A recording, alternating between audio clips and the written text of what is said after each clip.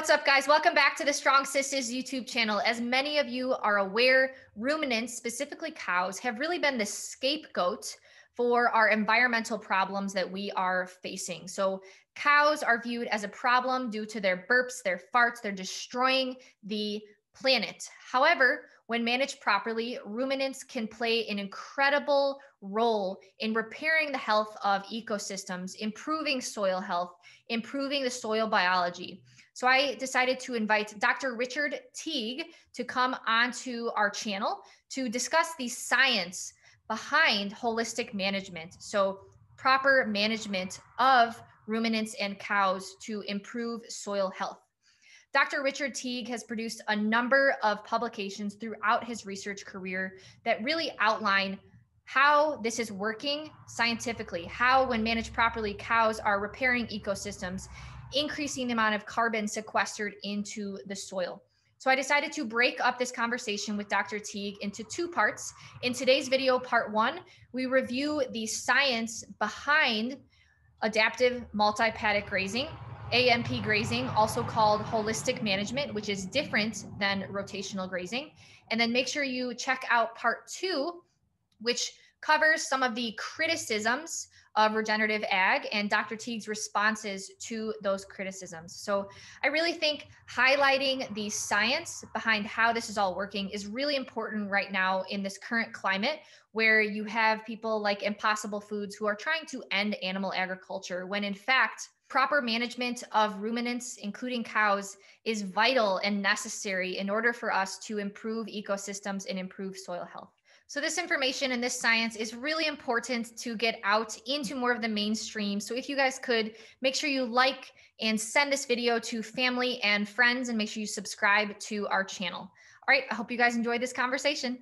Dr. Teague, thank you so much for coming on the channel to discuss how ruminants actually play a vital role in repairing our soil and climate issues. This is a really important message to share right now when there seems to be such a big push to end animal agriculture by things such as Impossible Foods, where the CEO said his mission is to completely replace animals in the food system by 2035.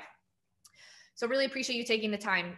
So I heard you recently retired, but please share with us a little bit about your academic career, which departments you were in, and really how you got into regenerative agriculture and adaptive multi-paddock grazing. I have arrived in the States in 1991. I was recruited from South Africa because of my knowledge on regenerative grazing. And I've been working as a researcher at Texas A&M Research at one of the outlying stations where much of my work has been conducted. But in the last 15 years, we've been working right through North America, right up into Canada, as far north as Edmonton, and more recently to the east of the Mississippi, looking at the consequences of managing ranches in the conventional manner of set stocking and set light stocking compared to the grazing that I had learnt about in Africa, which is adaptive multi-paddock grazing, involves short periods of grazing with long periods of rest, and that is shown to have multiple benefits for the ecosystem services that make everything work. That's great. So I think if we could just set the scene for the audience a little bit, and let's kind of start with a review of industrial agriculture practices and how it has really destroyed our ecosystems here and has had a negative consequences on our soil health. A lot of us have known about this for quite a while, but 3 years ago, the UN had the Year of Soil. And it was abundantly clear through the voice of all the world's leading soil scientists that if we carried on farming and ranching the way we were, we would be destroying the functions of the soil, and we wouldn't be able to produce food from soil within 60 years. That's a very short time period. So we set about looking through NRCS, for instance, Natural Resource Conservation Service, to find out which farmers were farming in a manner that had improved the soil while they were, and to build an increased profitability based on improving the soil. And so we followed up on the leads given by them And that has been the foundation of our research. And without exception, the people following regenerative agriculture, getting away from industrial agriculture, had by far the highest levels of soil carbon and soil health generally. So in general, industrial agriculture practices seem to take more than they give back. And from my understanding, industrial agriculture practices kind of destroy the ecosystems and destroy the way that plants naturally and normally get their nutrients, which is through microbes in the soil. And so when we kill off that relationship between the plant roots and the microbes, of course, it will require synthetic inputs because we're not getting nutrients the way that it was naturally done for thousands, millions of years. And so it just seems like we're on this hamster wheel, this treadmill, where every year it requires more and more synthetic inputs and at the cost of our soil health. So I think it's pretty clear to the audience that we're at a really important transformative place right now where we have to make these bigger decisions if we want to have a sustainable food system in the future. And it seems like there's kind of two groups of people. There's one group that thinks that we'll be able to solve this problem. Oh, if we run out of soil, it's okay. We have hydroponics, we have technology where we can 3D print meat, we can create our food in a lab.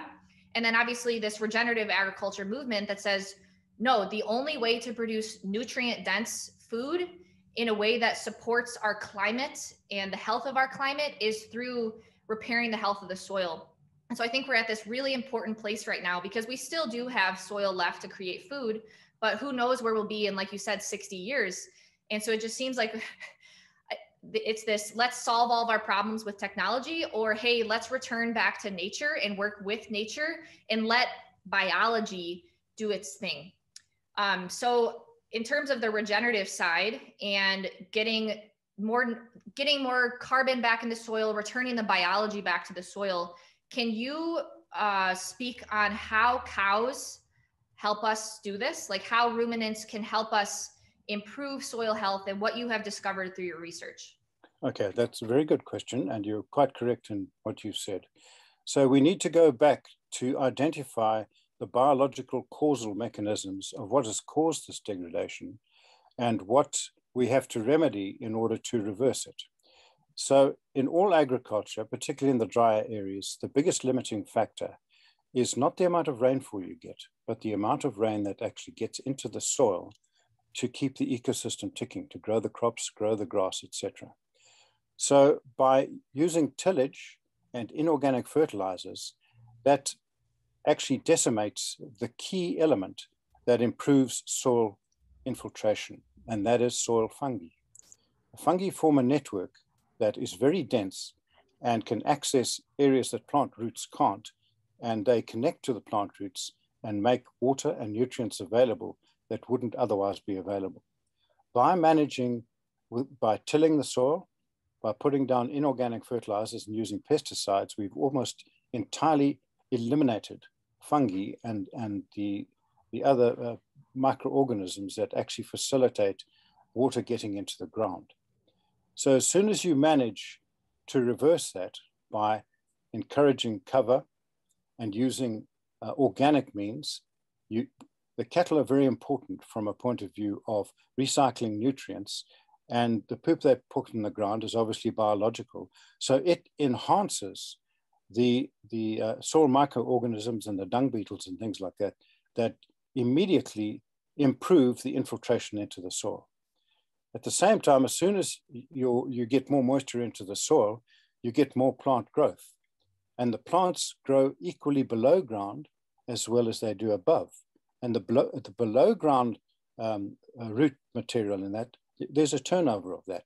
And it creates organic matter that then builds the soil organic matter. So as soon as you've got more plant growth by getting more water in the ground, then the organic matter improves. Now, organic matter holds more nutrients to it than soil particles do. So as you increase the amount of organic matter, the amount of nutrients through the biological recycling process of decaying plant and animal matter that goes back into the soil, you increase the amount of fertility of the soil. And those effects are huge. And all the grassland ecosystems where most of our cropping takes place, they evolved under native herbivores, a great number of mixed species of native herbivores that didn't graze in one place all the time. They moved around because as soon as, to avoid predators, they have to bunch up. And if you bunch up, they all poop on the ground there. And that spoils it. And there's a smell there and they want to move away from that. So that is the natural order of how things evolved. So the grazing that we've been investigating actually mimics that. And we have documented that. So you will get on later on to how research needs to be done to actually find these things out. Yeah, you bring up so many great points there, but I think like first and foremost, like who wants to live in poop, right? No one wants to live in their poop. So of course they're going to move on to the next one. One of your recent papers, I saved a segment from it. You said, in a global analysis, Sanderman et al. 2017 found that the largest soil organic carbon losses coincide with cropping regions, but grazing, especially in arid and semi-arid regions that are globally more extensive, was responsible for at least half of the total soil organic carbon loss. So I think that this is a really important point that your research points out, is that grazing, grass-fed is not grass-fed is not grass-fed, as Dr. Provenza likes to say. Continuous grazing can be incredibly harmful to the soil. It's almost like you're having cows graze on a golf course. And like you just said earlier, the amount of biomass of the plants that you see above ground is representative of the amount of biomass you see below ground. So when we're continuously grazing, we are destroying, we're harming the root systems below ground that is allowing us to sequester more carbon, create these homes for microbes and fungi.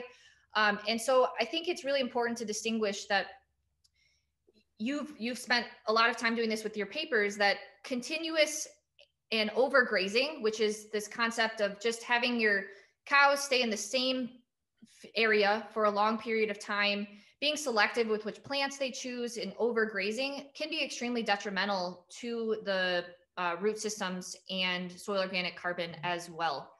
So can you distinguish between, there's a lot of terms out there, continuous grazing versus rotational grazing versus holistic grazing versus what you have defined, or the best definition as adaptive multi-paddock grazing? Can you kind of distinguish between those practices, because they're not all equal to improving soil health?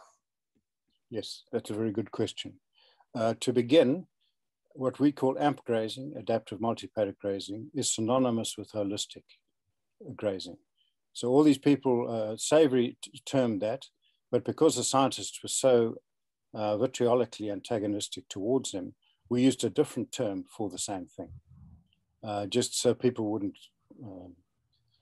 be biased right from the beginning. So under continuous grazing, the animals graze where they want to. And they tend to go for the shorter stuff that's been grazed before because it's green, it's the most recent growth. And the other stuff around that grows up fairly tall and has less nutrient density. Because they keep it short for a long time, droughts, which are endemic to all grazing areas, happen quite frequently. As soon as that happens, all the plants with shallow roots can't make it because they haven't got deep enough roots. So they die and they leave bare ground.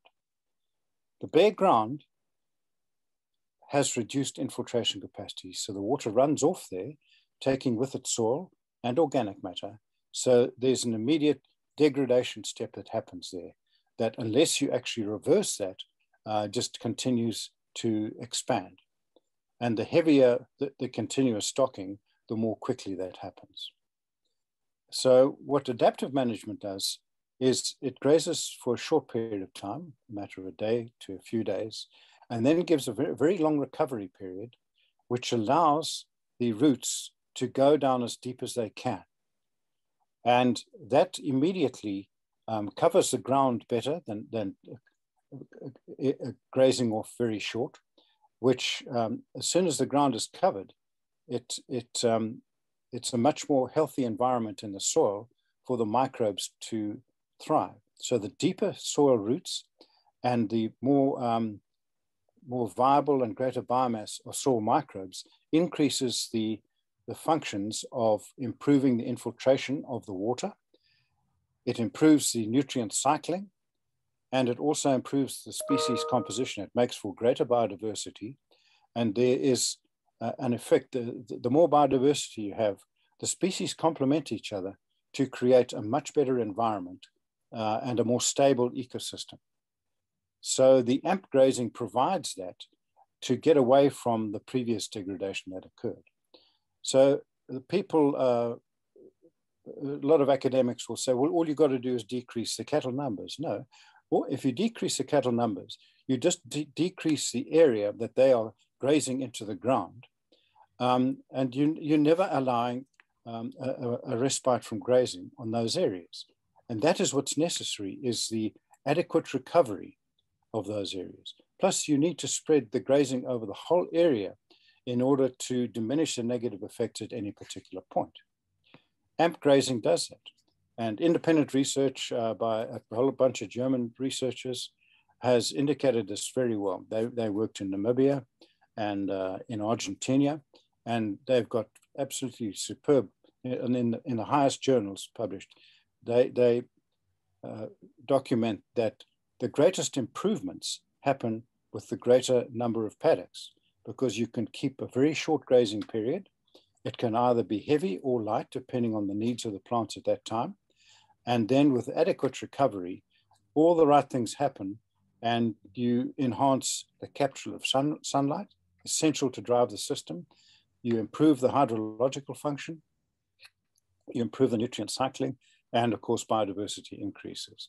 So those are things that we have documented in very decent journals, and both in dry areas like in South Dakota, here in Texas, and our recent work across the east of the Mississippi has determined how much better than conventional grazing they are. For example, the AMP grazers put much more carbon in the soil than the conventional grazers.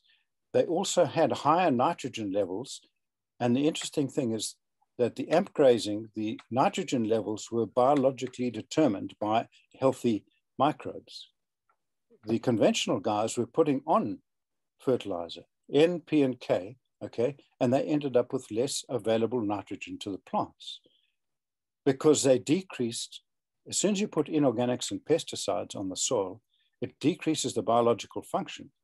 The AMP grazing, conversely, actually enhances the biological function, and suddenly the pre-modern human decimation of soil function has actually been reversed. And we're finding this wherever we study it. From here to New Mexico, drier country. From here to South Dakota, drier country. From here up into Canada, colder, shorter season. Some of the most remarkable increases in carbon have occurred up in North Dakota and Saskatchewan that we've measured. And now that we're measuring in a very productive environment to the east of the Mississippi, we're getting gigantic amounts of carbon being put into the soil. And that is reflected by independent work reported by scientists from Colorado State. So the benefits are there. Yeah, so I think in summary, I like to think, when I first got into this space, I kind of just thought, oh, it's just rotational grazing. Like you have this preset plan where you divide your field up into paddocks and you just rotate through those paddocks. And I think that I was definitely naive at that point. I'm still very naive on all of these things and have a lot to learn. But since I really gained a lot of respect for these regenerative farmers who are implementing AMP, adaptive multi-paddock grazing, because it's more of an observation and a skill where one is able to observe what's happening with the soil, adapt, AMP, adaptive multi-paddock grazing, adapt their schedule and see how much the cows are eating. And Greg Judy likes to do the take a third, leave 2/3. So let the cows graze the top third and then leave 2/3 at the bottom and rotate it through. And I like to compare it to like working out. If you work out every single day, your muscles won't have time to recover. If you work out your biceps maybe 2 times a week, they'll maybe have time to recover and grow back bigger and stronger. It's all about finding that optimal recovery period where your muscle fibers can grow back bigger and stronger than before. Because if you just work out on sore muscles, you're just causing like more harm, more inflammation, and things like that. So that's kind of how I like to think of it. It really is an amazing skill that these successful AMP grazers have, and I really have a lot of respect for them. You raised a very important point that I neglected. You asked a question about rotational grazing. The difference between rotational grazing and AMP grazing is the length of grazing and the length of recovery. Rotational grazing, the soonest they move is after a week, usually a fortnight or a month. And then they come back after a very reduced recovery. So you've got longer period of grazing with a shorter period of recovery. And that's why it doesn't have the same results as the AMP grazing. So if you graze rotationally in a rotation system, not an AMP system, where you've got a lower density of grazing, the animals still choose and hit the preferred spots heavily before you actually move them on. So you get some recovery when they come back again after, say, a month's recovery, which is the kind of usual thing that they would do. But that is not adequate because of the amount of time that they've spent on those heavily grazed patches. So it's a move in the right direction. But as one of my holistic management compatriots tells me, what they're doing is rotationally overgrazing and underresting. So that is a distinction between them and AMP grazing. Good call. Good call. Okay. Regenerative ag is definitely being heard about more widespread, and it's being talked about both good and bad. And so if we could kind of talk about some of these criticisms. So I'll bring up one by Dr. Brisk. So let me bring this up. So the savory method cannot green deserts or reverse climate change. So this is a response to Alan Savory's TED Talk a number of years ago, where they discredit the potential of regenerative agriculture and holistic management. So when you receive criticism from these types of papers, how do you typically respond, or what do you think the shortfalls of these counter arguments are? Okay, so in the same journal, I wrote a letter pointing out the shortfalls of Brisky's understanding of the subject. And basically, all the research that he quotes does not take into account that the larger the area being grazed, the more heterogeneous the impact on the land. Animals, even though they've got a very, very large area, they won't graze evenly over the whole area. They select certain spots and graze them into the ground.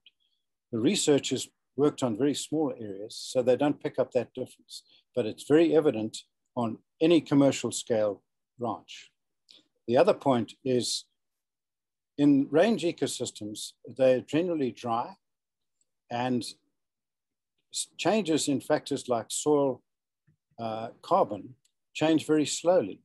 And most research is done over 3, 4, 5 years, and that is not nearly long enough in these dry areas to actually pick up any changes. So it's what they call an error 2 in science. In other words, the difference is there, but you just didn't pick it up. If they had carried on and done their research, you see, we insist in our area, which has got moderate rainfall, of having treatments down for at least 10 years before we know we're going to pick up a difference. If you go dry like New Mexico, you have to go for 20 or 30 years to pick up a difference, which we've done. However, the converse of that is if you go across the Mississippi, in 3 years, you get huge differences because of the extra rainfall. So the length of time research has been conducted, but probably the most critical issue is the people who have managed to have the best results have had training that makes them superior managers. They know how to manage, and they know how to look for early signs of, hey, this isn't working. I can see that this area here has actually got less litter cover, i.e. more bare ground this year than it did last year. So they change their management. That is the key of adaptive management. Researchers don't do that. And they don't manage for the best outcomes with a given tool. Whereas the AMP grazers we've worked with ranchers who've shown how to make it work. And they have 100% interest in making it work as well as possible. So they make it work as well as possible. Researchers don't do that. And if the researcher is inherently biased against it, he's definitely not going to make it managed as well as it can be. And that's exactly what's happened. So those are just the major reasons why. And we've located these differences from here up to Canada. When we look across the fence at conventional, light or heavy grazing compared to the AMP grazing has come out ahead in 99% of the cases. So I'm going to share one more PDF. So this was the infamous Grazed and Confused by the Food Climate Research Network. I think this was published when 2017. And I read through some of this, and basically what I think the summary of what this says is that they're regenerative ag and this AMP they don't even use the term AMP grazing. They say rotational grazing and holistic management. It's over talked about. It's not going to be able to live up to what people say it's going to achieve. And I did a Command F to search through this document for any of your science articles or Dr. Roundtree's science articles, and none of them show up. And you touched on this earlier, where you reached this point in your research career where you saw all of this negative feedback from people who are talking poorly about Alan Savory, and you had to come up with a different term besides holistic management. So AMP grazing, adaptive multi-paddock grazing. And this Grazed and Confused document, they do kind of like a literature search. And so I went to grad school and I did a literature search. And the way you run these literature searches is you're trying to get an idea of all the research that's been published in a certain area, make a conclusion about all the evidence out there. And the way that you do this is through keyword searches. And I think sometimes you can miss complete areas in a research field because you didn't use the right keyword search. And from what I can tell from this FCRN Grazed and Confused article, they must have just used holistic management keyword search and they did not use the AMP grazing. And so they completely missed all of this other research that's out there. And that's a huge issue because this is a really big document that makes a lot, I think that it, like a lot of policy leaders will be reading this and things like that. And so am I correct in that understanding? You're absolutely correct. So my answer to that is we live in a world where scientific knowledge has been grossly misrepresented by political viewpoints. And while one has to admit that a lot of the grazing in the grazing world, a lot of damage has been caused by improper grazing, the scientific method dictates that no matter what your hypothesis is, you should always be looking for, not just be aware of or take into account, be looking for deviations from your hypothesis. And then you don't just dismiss it out of hand. You find out, well, why have they arrived at this conclusion versus the existing knowledge base?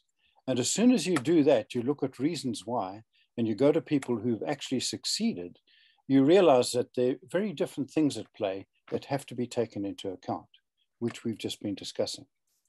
So this particular group, I know I've met many of them. I met most of them at the May Paris conference on all these things. And they don't look for the counter view and try and understand the counter view. They just use existing literature only to actually forward their viewpoint without taking into account the other material that's actually been published. Now, part of the confusion is that using AMP grazing, people have not realized that it's the same as holistic, and they are searching for holistic management. So we're busy correcting that at the moment.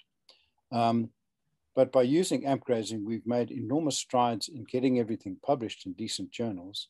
We now, my latest, the earlier paper that you quoted, we state categorically that holistic management and AMP grazing are synonymous. So that you have to take that lot into account. Plus, there's a whole lot of people who are anti-cattle for other reasons. And when I went to school, they taught us, we had a debating society, and every week we would have a different topic that we had to address. And we debated in pairs, my pair plus the other people's pair. And week one, the one pair had to argue the case for, and the other pair had to do the case against. The following week, you switched those around. So both parties were forced to look at the other viewpoint and present it. That is what people do not do anymore. And how else are you going to arrive at what's really happening than by going through a rigorous process of looking at both sides of the equation? And that is what's required, is a rigorous look at both sides of the equation.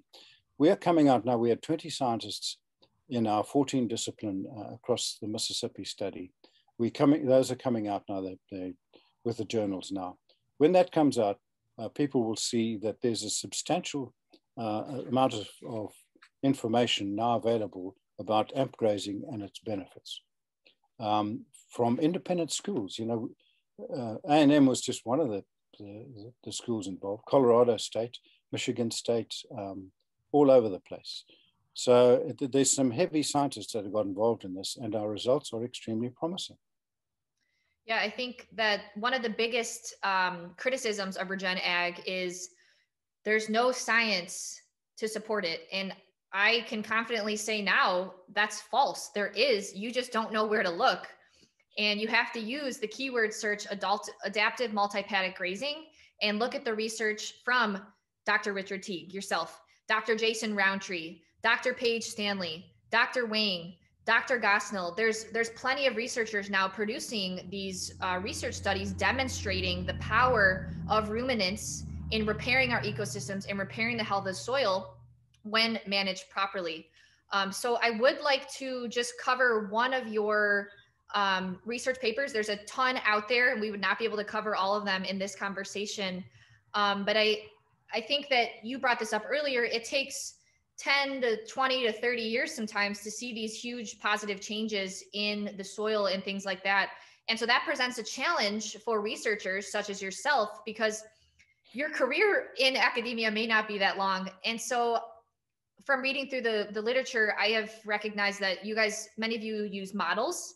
And of course, there are potential downsides to models, but it really is like the best option that one has.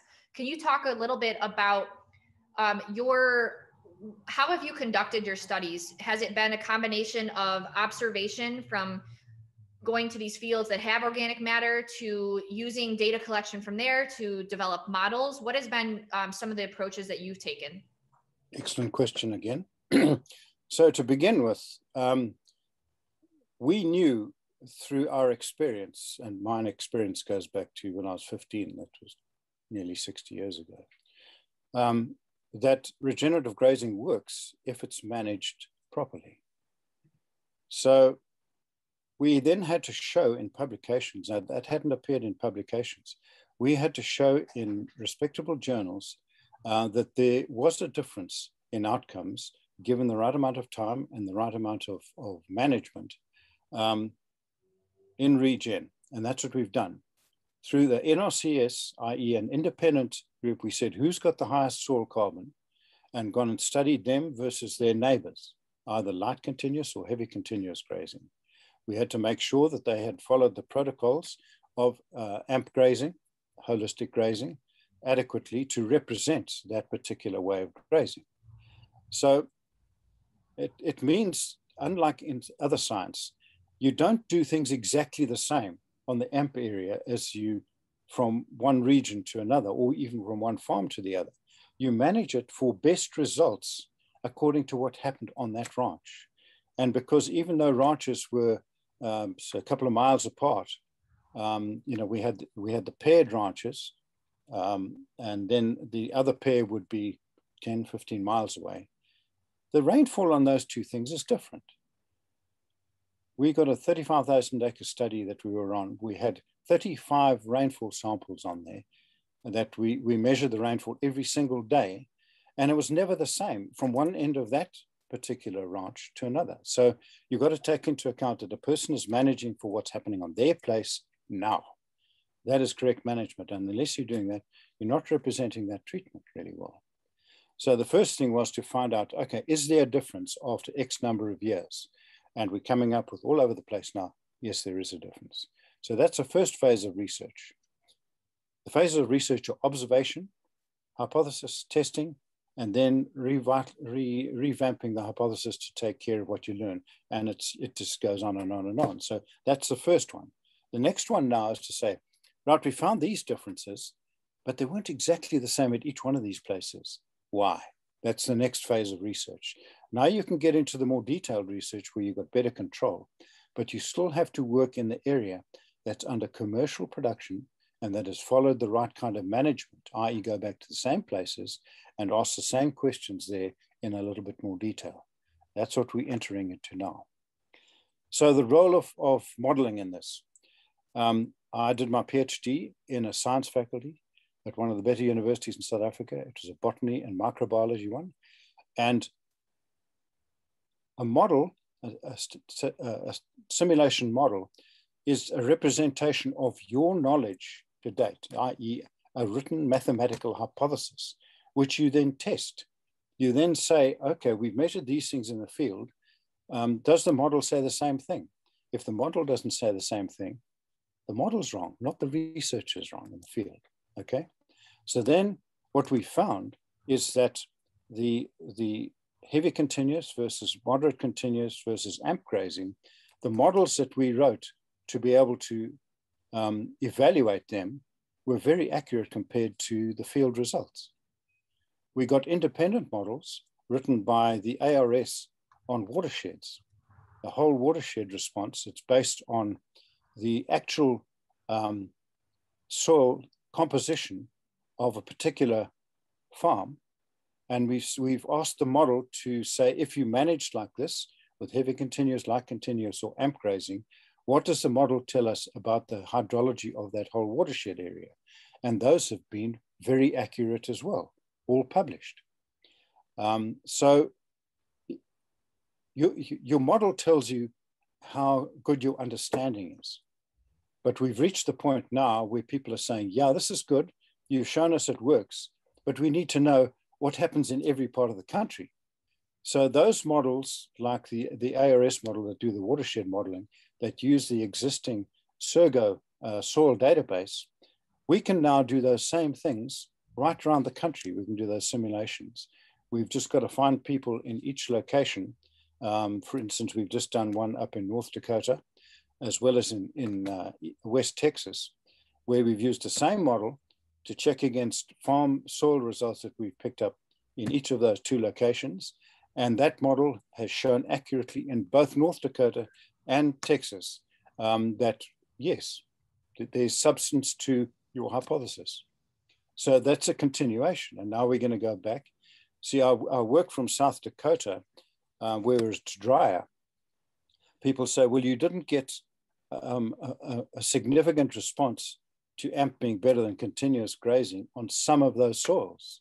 So that supports the hypothesis that your response in increasing soil carbon is going to be closely related to how good the inherent infiltration capacity is of the different soils in your farm.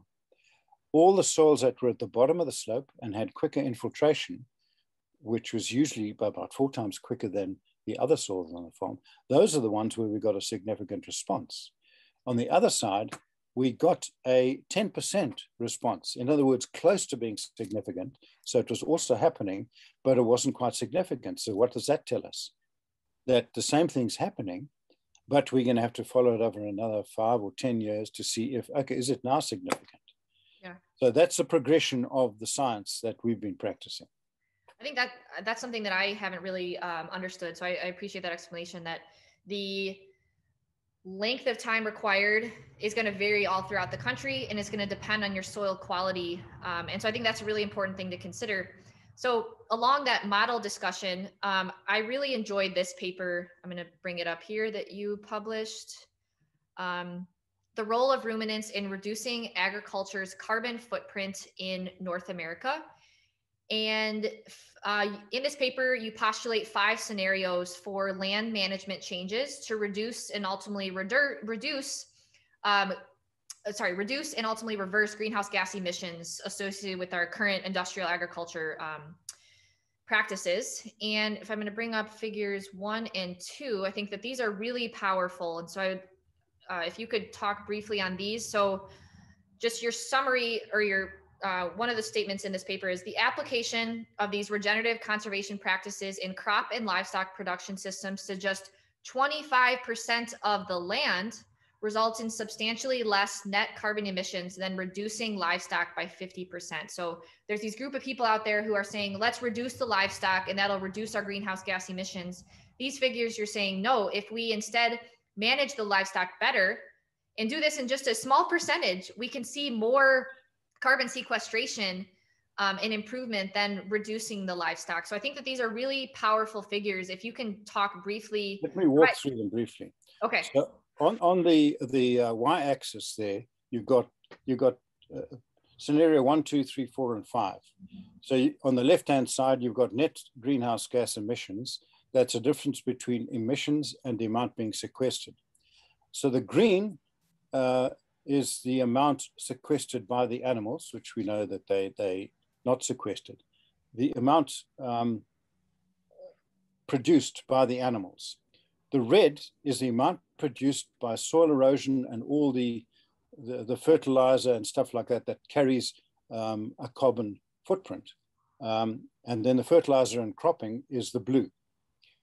So scenario 2 is if you reduce the livestock numbers by 50%, and you'll see the green on scenario 2 is a half of what it is there, but it doesn't change the situation at all. Something else needs to change. So scenario 3 is the current, not the reduced amount of livestock grazing, but taking into account that the animals producing beef, for instance, they sequester more carbon when they're on grazing pastures, which is for most of their lives.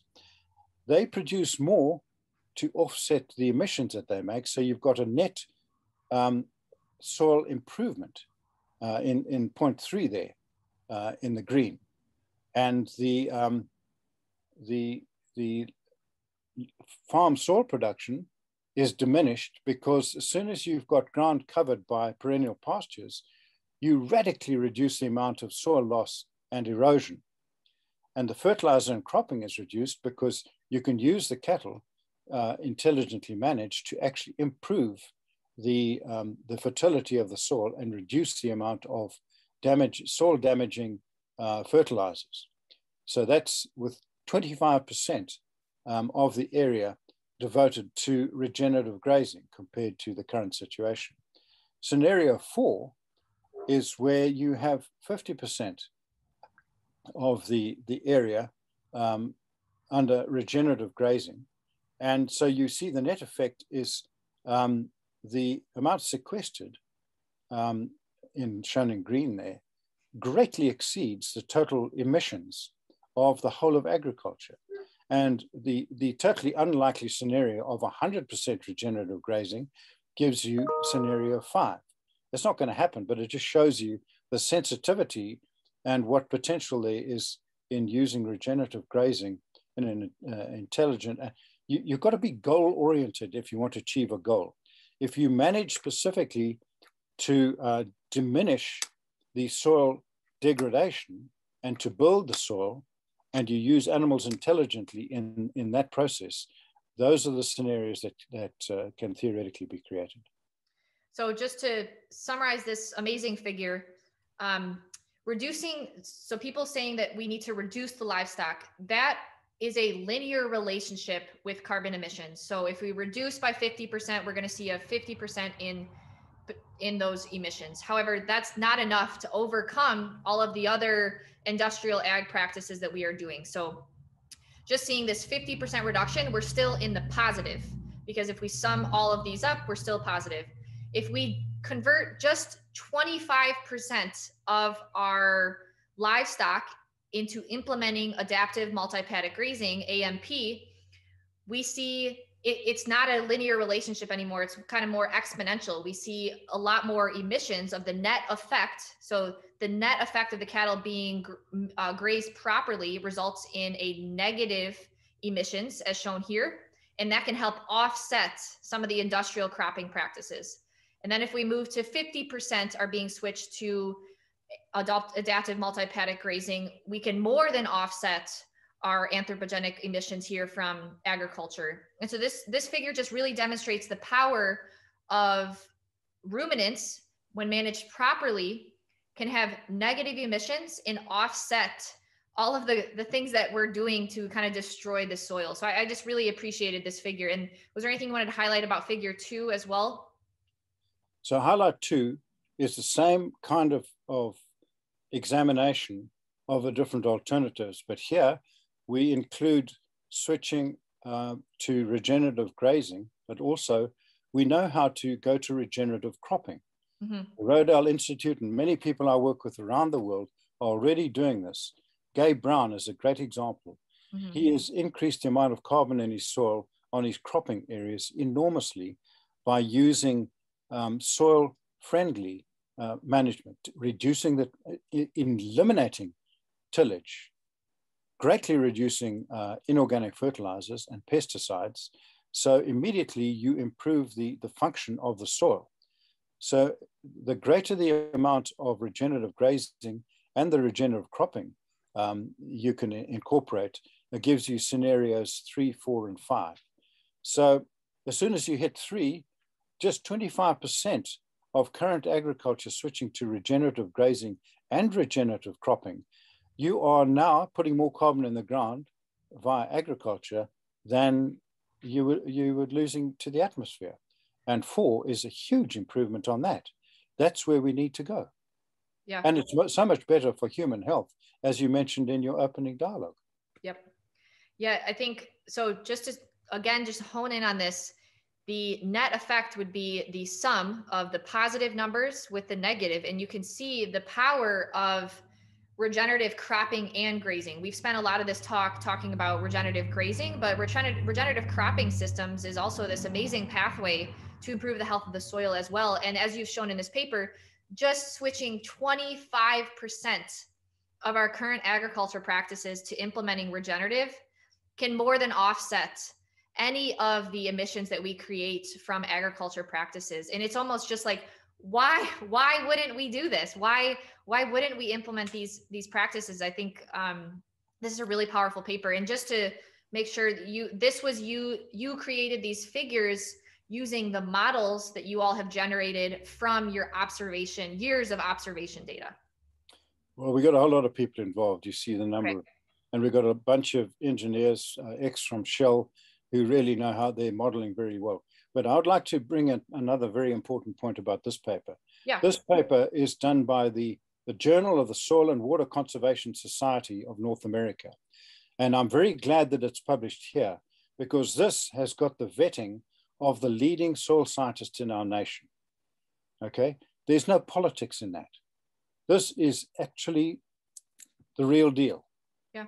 If you go to some of these other politically influenced journals, they probably wouldn't really like this stuff at all, because it doesn't paint in an unfavorable light the thing that they're trying to get rid of, i.e. livestock. Yeah. Okay. So speaking of politics and research, something that I recognized in grad school as well is like funding source really matters. And so Dr. Teague, who is funding your studies? Well, I've been very fortunate. I've got quite a bit of government funding. Okay. Because the NRCS, to their great credit, they pushed soil health as the lead thing they need to do. And they're still doing it, not quite as forcefully as they used to, but now we're getting science from those results. But the most regular funding I've got is from private farming groups in the regenerative, who practicing regenerative agriculture, who I've used to do my research on. So they have provided the other funding. And obviously the people selling fertilizers and pesticides, they wouldn't even, I mean, they'd rather send me back to where I came from than actually support me.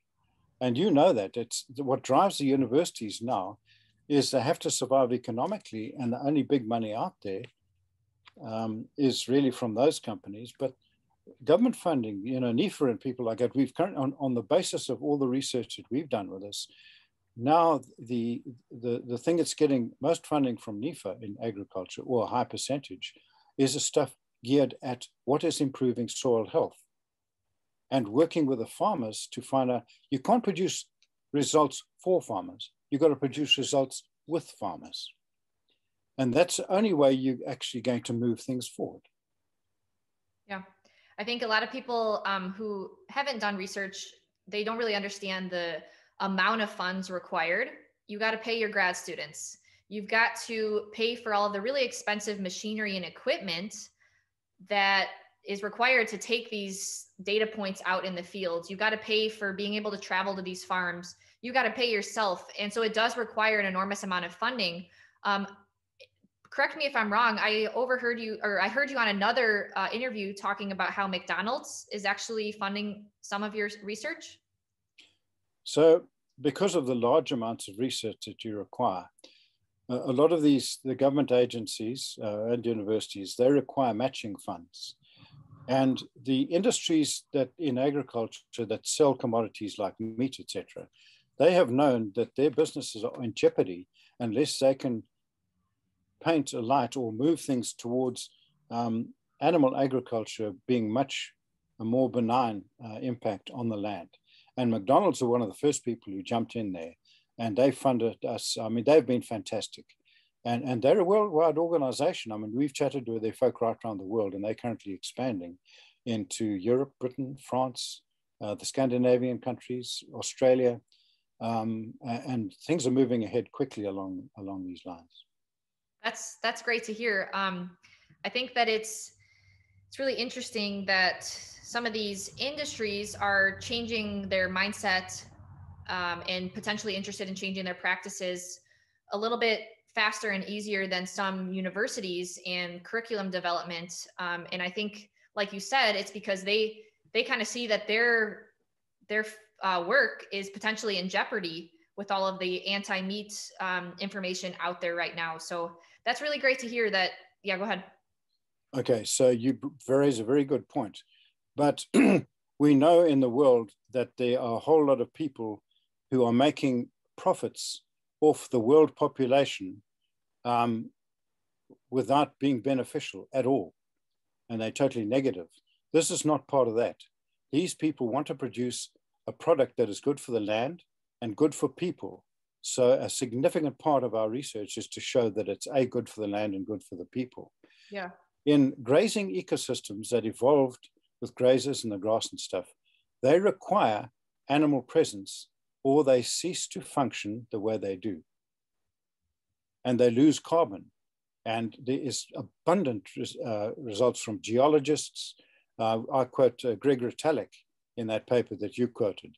He's done the most fantastic work showing how the grasslands evolved and changed from very low productive ecosystems into carbon high, very productive ecosystems due to the evolved diverse large mammals and predators and things like that. So there's a precedent. And we've got to return to those fertile soils by mimicking nature. There's nothing that we know that can do that as adequately. So all these other things, this producing fake burgers, you know, what they do is it's plants. So what do they do? I sent you that article today, which shows a picture of a bare soil due to arable cropping compared to the alternative of having it under permanent grassland most of the time to build the carbon. As soon as you plow and you have bare ground, all your carbon's gone, it's up in the atmosphere, and all the bad things, the poor soil, the poor water quality that comes off, the erosion and stuff is rampant as soon as you don't have permanent cover of the ground. We know how to plant crops and grow crops fantastically well under just sowing them into existing sod from grasses that has been managed well. So we know how to do this stuff. We just got to move people in that direction. Yeah, that is, I think, one of the biggest challenges. And that's another question for you. How do we get there? Where do we go from here? How do we get these practices more readily adopted? I think, like you mentioned, it takes years to see these improvements in the soil. And a lot of farmers need to be able to pay their paycheck from year to year. And I think that it is kind of an expensive transition for the short term to get into these type of practices. So do you believe there could potentially be policy change to help support farmers transition or to incentivize them to adopt these practices? Well, there's people who know that subject better than I do working on it. And what they're trying to do is develop a payment for carbon credits, which has, there's two edges to a sword. But we've got to work in that direction. But it's the biggest limiting factor is what's between people's ears. We have to indicate to them that there is a better way and the huge advantages to moving in that direction. And that's why we've moved across to getting films made of people who've made the transition and what they like about it, and using that as a base to change people's minds. So go to the Carbon Cowboys and follow what's coming up fairly shortly to actually strengthen that. And you will see that there are a lot of people who are making a good turn of this, and they wouldn't go back. They absolutely wouldn't go back. Yeah, I think education and sharing stories like the success stories is incredibly powerful. And I like how, I don't know, the word is getting out there. Like Gabe Brown presented in front of Congress after one of the congressmen watched Kiss the Ground. Like, how cool is that? So I think I really agree. And that's what my sister and I hope to do, is share a little bit more about this. Yeah. So the other big thing here is that it's no secret in agriculture, the last 10 years, farmers are going broke at an increasing rate because they have to increase their inputs, because the inputs are decreasing their soil function. And it's just a downhill pit that they're digging for themselves. And they've realized this. They cannot afford to buy these things. Yeah. That's why the experiences of Gabe Brown, who actually was in the same position, and he actually found a way of using biology that cost almost nothing, was the secret to actually building it up again. And if you can't learn from what's happening now, you're not going to be on the map anymore. That's a great point. Simple as that. Yeah. I do want to get your perspective. You've been in the research space in the AMP grazing for a number of years. And yes, you are retiring. You've made an incredible impact to the field. So thank you for all of your work. What are you excited about for the next generation of researchers? What are the remaining challenges you think they should be addressing with future research studies? I mentioned to you earlier the research sequence is to find out what improvements have been made and then to better understand those. And how do the different circumstances, i.e. geological, soil-wise, climate-wise, and management-wise, require in each of those locations. So that's just more detail in that arena. I am not retiring. I've got away from A&M University. Okay. So my kids are really interested in this. Both of them, all three of them are Aggies. That's awesome. So I've just bought a farm that has depleted soil. We're putting down mixed cover crops to get it back in. And then I'm going to, when at the necessary time, bring in, under holistic management, first cattle to get the grasses sorted out, and then bring in sheep. And I believe you know something about sheep. Well, we're getting some sheep here soon. So you're going to get some Dorpers? Well, I'll crossbreed with Dorpers. I'll get the hair sheep that actually handle parasites more. Very but nice. then the market wants to have a little bit of a black head. Yeah. Over and above that, yeah. Yeah. Where are you based? We're in Southwest Michigan, so it's very similar to you. So we have 22 acres that's been conventional corn and soy crop rotation for, I don't know, decades. And so less than 1% soil organic matter, more like 0.5. So we're starting from ground zero. And my sister and I bought it last year. And so we did some diverse cover crop seeding just a few weeks ago. We're going to get lamb out there in July because we should have a lot of weed, which I like to just, it's weeds are good and lamb like weeds. And so we're going to have a lot of weeds and hopefully some of those cover crops will come up. So it's just going to be a few years of hay bombing during the winter, cover crop seeding, and getting those lamb rotated in. And I'm going to implement AMP as much as I can. It's only 22 acres, so my paddocks are going to be really small. So that way I leave time for ample recovery between. But it sounds like we're at similar timescales in terms of our field recovery. You're a bit ahead of me. So you look awfully like the young lady called the shepherdess on the YouTube. Oh, no. Hopefully one day. Hopefully one day I will. You certainly are lookalikes. Yeah. Doing the same thing. Yeah. Yeah. Yeah. Well, cool. I'm excited to keep in touch and learn from your progress in your fields as well.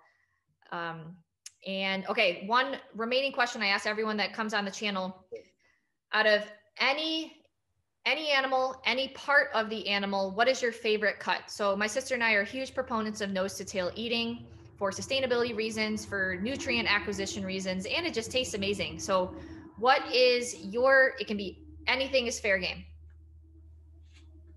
Well, beef is one of my favorites. I would go a long way to having a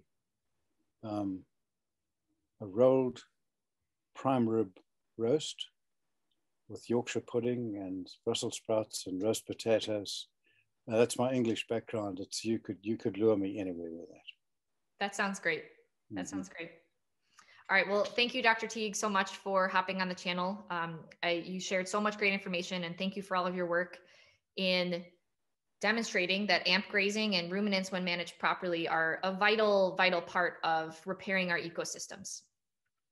I'm very glad that you young folk are on board.